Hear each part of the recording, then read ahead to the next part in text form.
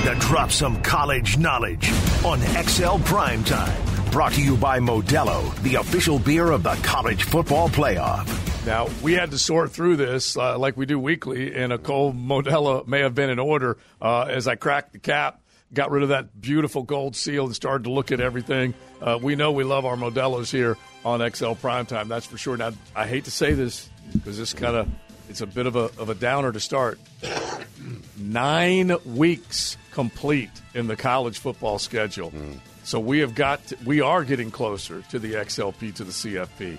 9 weeks gone, heading into the first Saturday of November.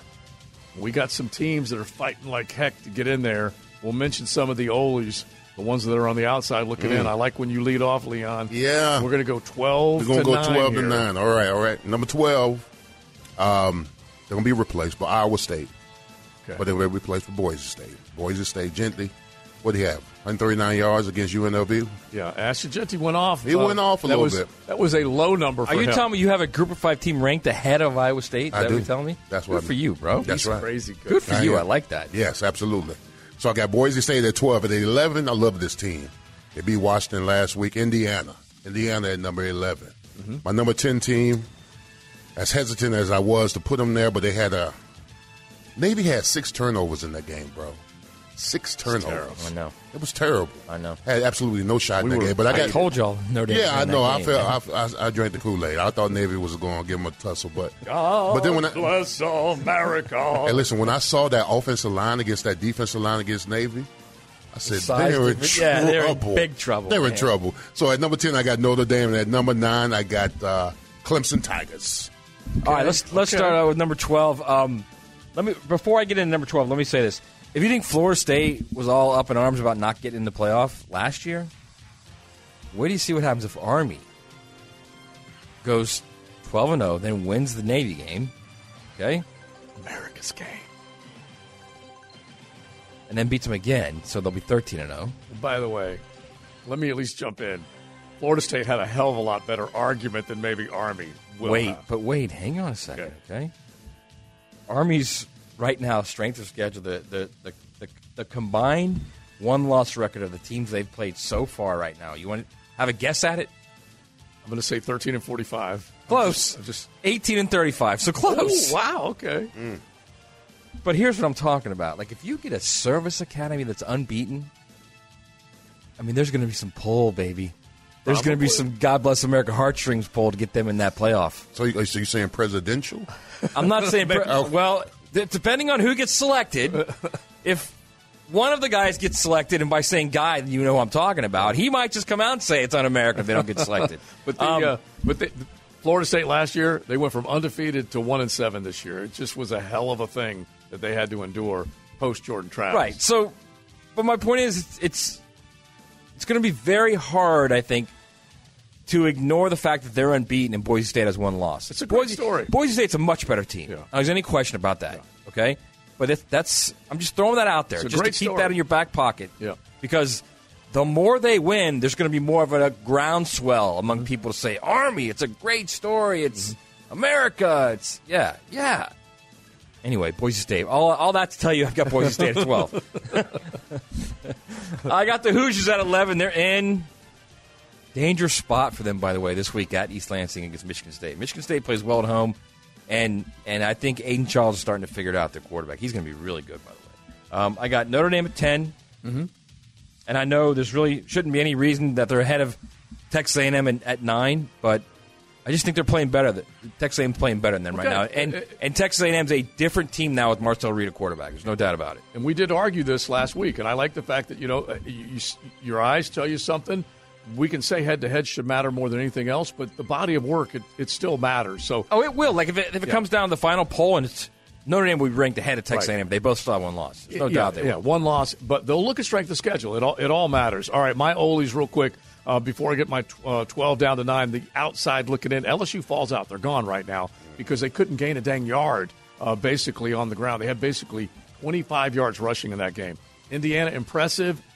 But I'm still keeping them out for the here and now. Notre Dame still working. Pittsburgh, 7-0, still on the outside looking in.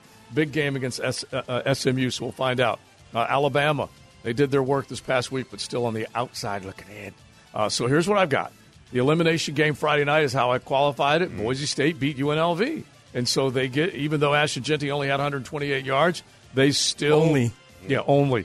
It's like a top 10 rush defense. It was sick what he was doing up until that point, and that was a good 128 yards, fourth quarter touchdown, put him up for good. And so they're still in that 12 spot. Notre Dame in with that easy victory over Navy. Strength of schedule hurting them just a tick. I've got them 11th. BYU.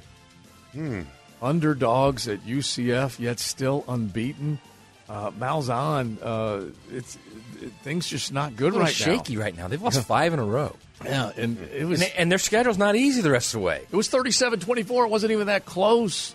So I've got BYU 10th. I've got 9th, Tennessee, and we know that they got their big ball game coming up. All right. 8-5. Number 8, I got the second best team in the SEC. That's Texas A&M Aggies. Impressive win against LSU. At number 7, man, I was rooting for Vanderbilt to beat them. I really was. You're not the only one. Diego. I got Texas at number 7. We're not letting go of Diego. No, we got to hold on to him for a little bit longer. Nope. It'd be nice if Vandy makes. They're going to make a bowl. Yes. Oh yeah. Yeah, that's good. Yeah. At number 6, I got Ohio State, and at number 5, big game, Penn State. That's going to be a big game, bro. Better believe it. Huge game. Penn State, Ohio State. I want to give an addendum real quick. If Texas A&M finishes with 1 loss, they won the SEC, so they're going to be ahead of Notre Dame. So they will be, honestly, strength of schedule will have a big play in that. Right. I mean, the only way they have 1 loss is they went out and then beat Georgia. So they'll be, they'll probably be the 1 seed, actually, the 1 or the 2 seed. So, yeah, need to throw a little addendum in there. All right, number 8, I've got Tennessee. They got to get Nico better in the pass game. You got Kentucky and Mississippi State back-to-back at home. Get ready for it. Get him more confidence. Then you go on the road against Athens and see what you can do with Georgia. 7 is Penn State. I'm still not a Penn State believer. It just doesn't look good. Well, the injury to the quarterback could be a concern. He may play. Yeah. Drew Allard still may play. But they were able to get the backup in and they won. Bill did a nice job, no doubt about it. I got Texas at 6. They're off this week, so you get a chance for Quinn Ewers to kind of rest that core injury. You know now about a core injury because you currently have one. I don't know what I'm dealing with. You got something. I'm telling you it's a core injury. Number 5, I got Ohio State. All right, and we're gonna find a lot about the $41 million program. $41 million, by the way. That's a lot of money they spent. I wrote about that today in USA Today. It's going to go tomorrow. They spent $20 million on the players. Okay, 20 on the players. 20 on the players, right?